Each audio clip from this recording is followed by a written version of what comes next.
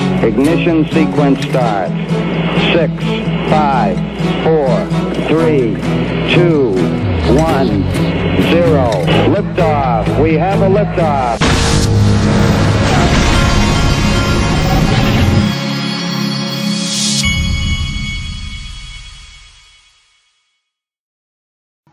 Hey everybody, this is the Digital Asset Investor. I wanted today to talk to you about Goldman Sachs.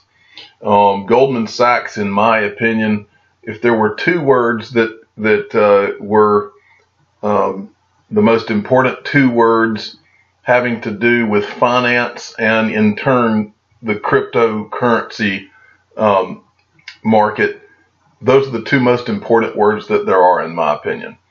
And the reason is that Goldman Sachs rules the world. So you need to go ahead and understand that Goldman Sachs runs the world. They own the world. They rule the world. And I will show you. I'll back that up with what I'll show you here shortly. But first, I wanted to start by telling you a story that actually happened to me about a month ago. I live in a small town in Georgia. But I bank with one of the top two largest banks in the world, but there is in my town a local bank who has the majority of the market share in my town. Well, I was the branch of the large bank that I bank with only has one branch in this town. I was asking the branch manager the other day, I said, why do you only have one branch? I said, why, you guys could own this entire market. And his reply to me was that every time that they go, his bank goes to try to get approved for another branch, the city council in our town is controlled by the local bank that owns this town.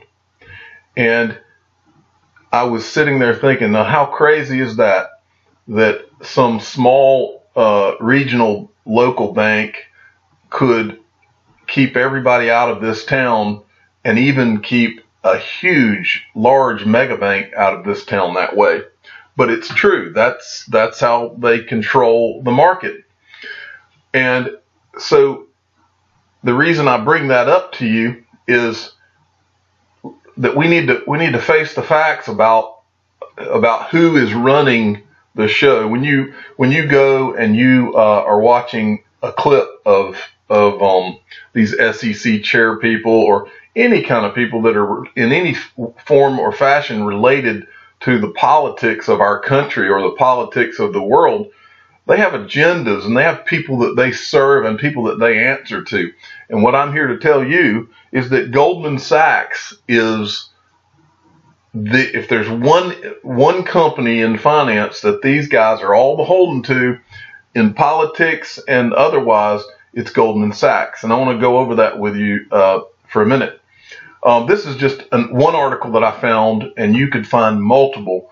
And it says, why do former Goldman Sachs bankers keep landing top slots at the Federal Reserve? Well, for years and years and years, Goldman Sachs, this is how they make all the money. This is how they keep all the money, is that they control the power. The same way that in my local town, this one particular bank is able to control this town. They do it by controlling the politicians. And it's no different. In fact, it's probably magnified at the federal level and the world level even more than it is in local towns. But this is the way the world works, and you need to go ahead and accept it because this is how things work. And it's okay because you and I are invested in our XRP, and it's the smart play. And these people that control the world are smart people, and I'll go through that too. So anyway. Goldman Sachs, yeah, they control Federal Reserve, you name it. Federal Reserve, SEC, they've got their hands in it, and I'm going to show you. This is a list of former employees of Goldman Sachs, and I'm just going to skim this and kind of tell you, just so that you understand.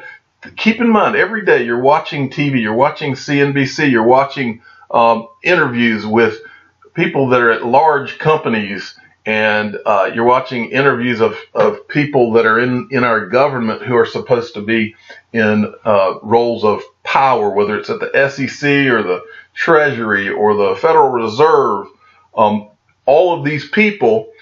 So I want you to be thinking about that. And I also want, while I'm reading this list, I also want you to be thinking about who some of the companies and the banks and the central banks that Ripple is partnered with that you hear as I go along. First one, Guy Adami, CNBC's Fast Money. He worked at Goldman Sachs. I'm going to just mention this Erik Asbrink, Minister of Finance of Sweden. Deputy Prime Minister of Egypt. I won't even try to begin to say his name. But let's keep going. Stephen Bannon. Anybody know that name? That he was in the Trump administration. Former executive at Breitbart. White House Chief of Staff Joshua Bolten. Portuguese economist and banker Antonio Borges. I'm going to keep going down the list. CNN host Aaron Burnett.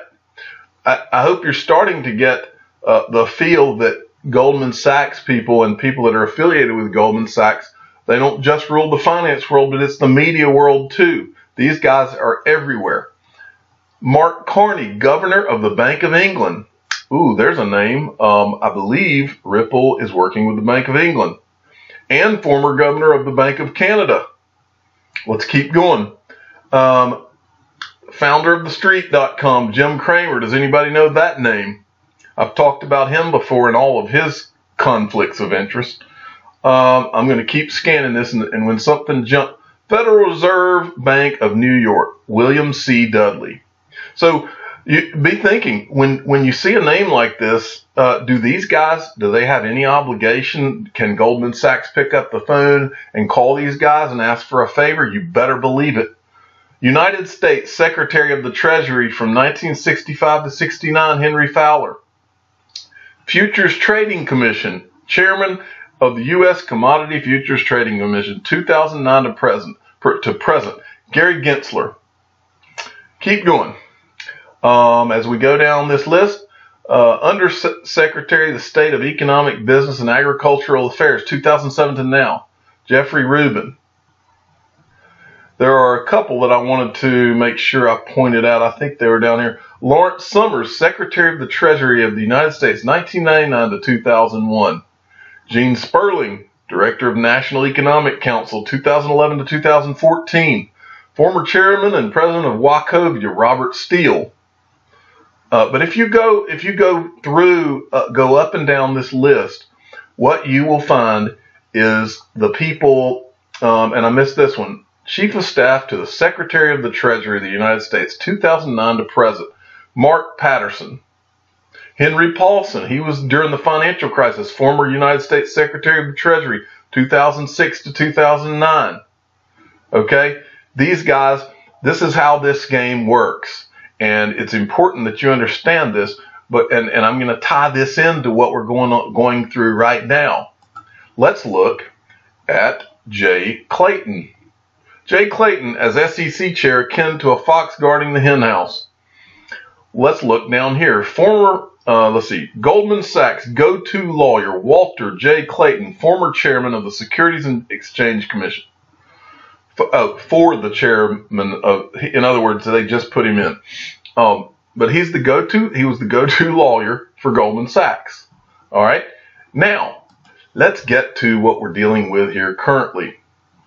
And that is things such as exchange traded funds trying to get approval by the SEC. Okay.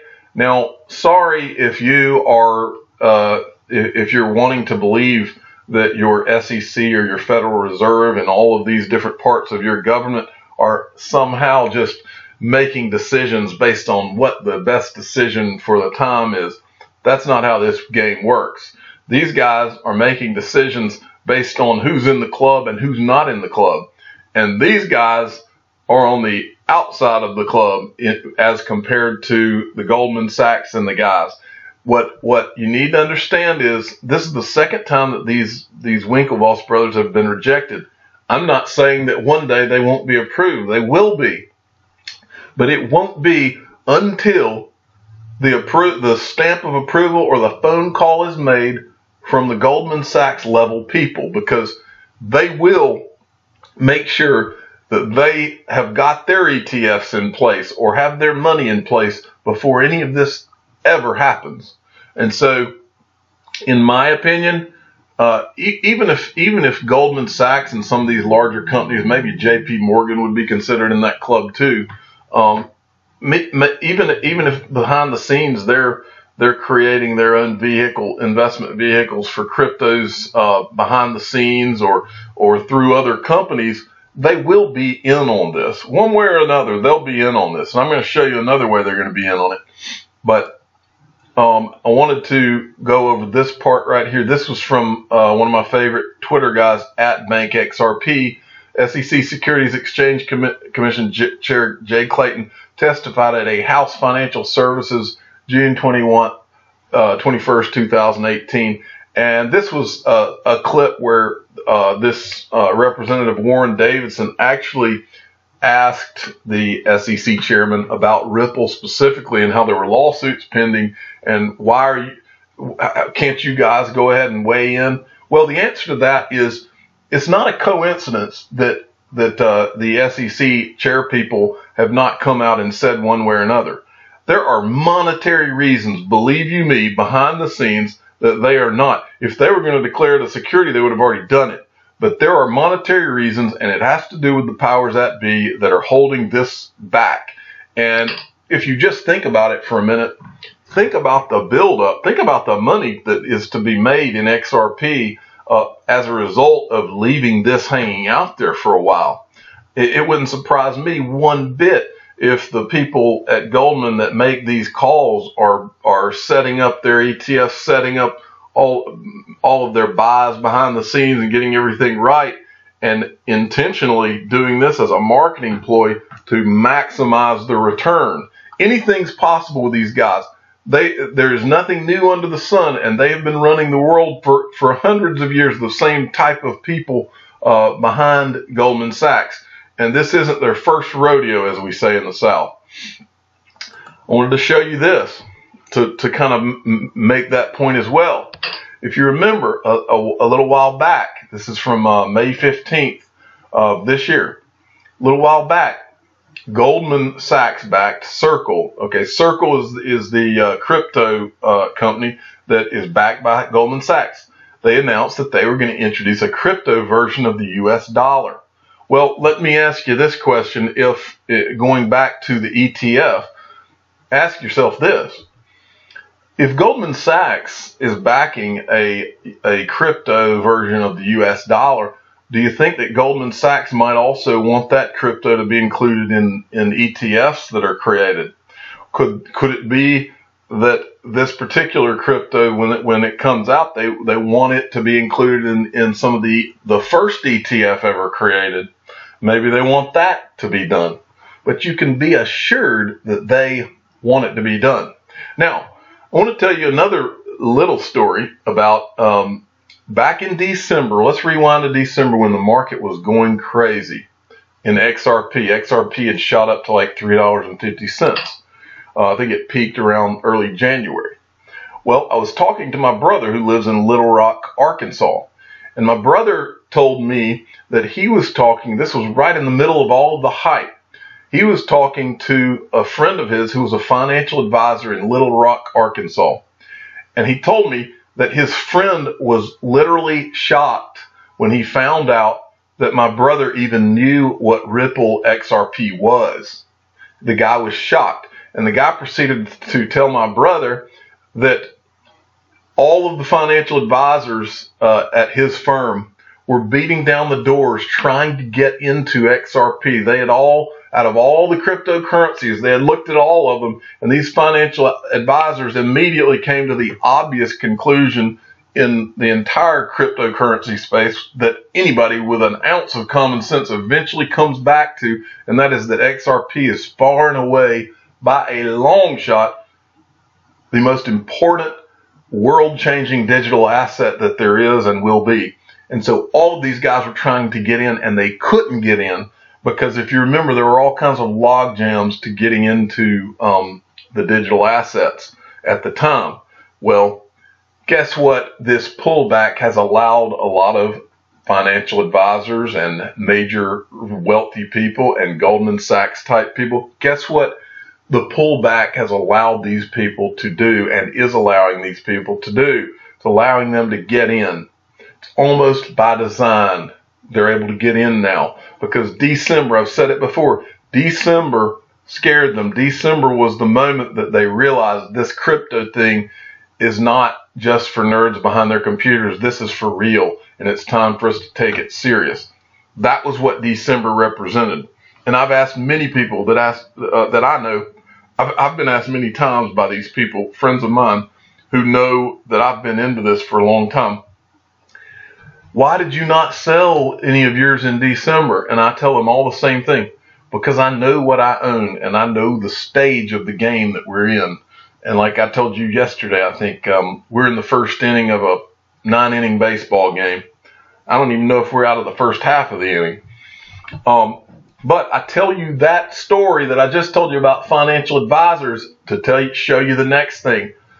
I've looked around. I've always been looking around trying to find, because I knew that Goldman Sachs had to be in XRP, but I've never really seen it mentioned anywhere.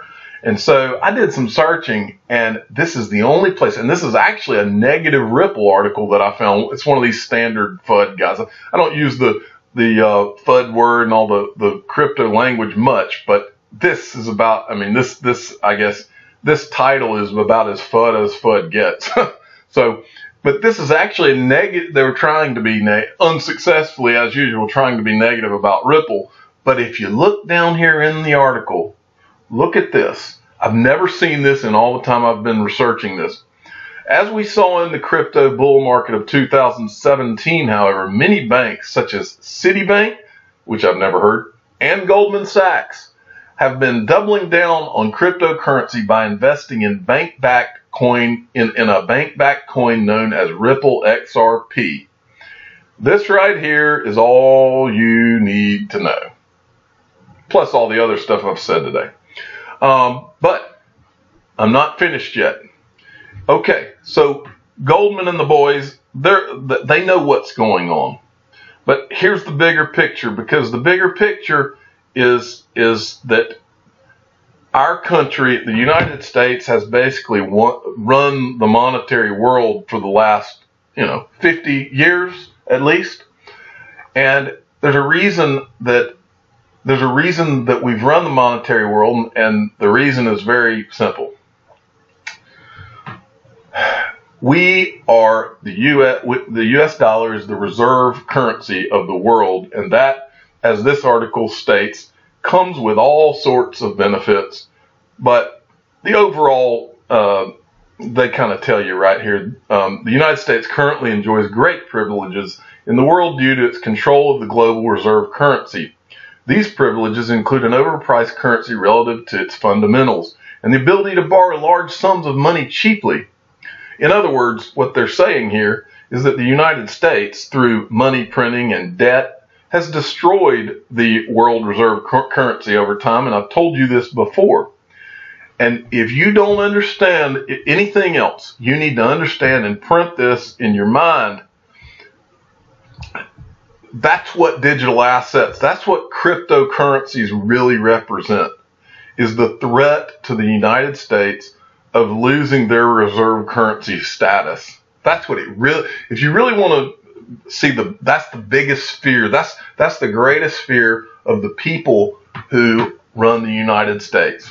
And these are the Goldman Sachs guys. They all stand to lose a lot if this was ever not the case. Well, I pulled this article up to show you guys that all these other countries do not want the U.S. dollar to be the reserve currency anymore. And the way that they could get around this, and it says, and here, this is where I'm fixing to hit you with something that is profound regarding Ripple. I did not intend, I had no idea that this was going to be in this article, but I'm about to read you something that you really need to let sink in, because This is huge. The idea being that the U.S. wants to remain the world currency of the reserve currency of the world. So let's go down here and see what this article said. And I had no idea it was going to say that. It says, due to fears that the U.S. would attempt to use the dollar as a political weapon, Russia has developed an alternative to SWIFT. Look at that right there. Now, who else? Do you know who is the best? Who has created the best alternative to SWIFT? And so, if you're seeing the Russia and the Chinas of the world that are trying to get rid of the U.S. dollar as the world currency, and they see developing an alternative to SWIFT as a way to get around the U.S., what would be the United States' best option for defeating Russia and these other countries in this? And so if you think Goldman Sachs is not aware of the dynamics here and what's going on, you better think again. Okay, so what I want, my point in bringing this up to you is that digital assets and cryptocurrencies represent a huge threat to the power of the United States. And the power of the United States is Goldman Sachs. And so, my last two things that I want to show you, to reiterate my point. This is an article, China determined to dominate the blockchain industry. So, all of you that are all freaked out by all of the things you're seeing in the news could the U.S. ban cryptocurrencies, or are they going to declare Ripple a security and all this? All of that does not matter. The point is that Goldman Sachs and the United States are going to do everything in their power to defeat China. This is bigger than military. This is money. They're going to do everything in their power, and they're doing it behind the scenes. They're going to do everything to defeat China. And let me tell you what else, even though they're not our enemies, it's not just China that they're not going to let overtake the United States in the money game. Guess who else it is? And I believe that this right here was a play on Ripple's part from the very beginning. If they could sell part ownership to Japan and have, which this guy, CEO of SBI Holdings, controls 80% of the Japanese banks through the Japanese Bank Consortium. If they could sell 10.5% to a guy with this kind of power in another country, it would give them leverage so that the United States would do what needed to be done to be on the same team instead of trying to go at odds with all these other countries. But this guy here, the CEO of SBI, I mean, he's not making comments like this for no reason. XRP has potential to be global standard in the future. So anyway, I hope that I've made my point for all you guys. All of these little hearings and this and that, this is all dog and pony shows. What's important is that everything that, hopefully you bought Ripple for the same reason I bought, or you bought XRP for the same reason I bought XRP. You did your research and you took a step back and looked at all of these digital assets, and then all roads lead back to XRP.